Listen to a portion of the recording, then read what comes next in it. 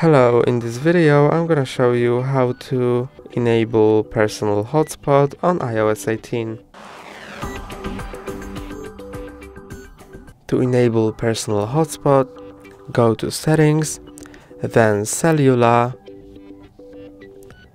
and now go to personal hotspot, then enable it, and you can also change its password. Now, when you go to another device and its Wi-Fi settings, you will be able to find this device with personal hotspot. You can see mine is being displayed as tests iPhone. So let me bring here another device. And as you can see in Wi-Fi settings, I can find tests iPhone. Then I need to enter the password and press on join.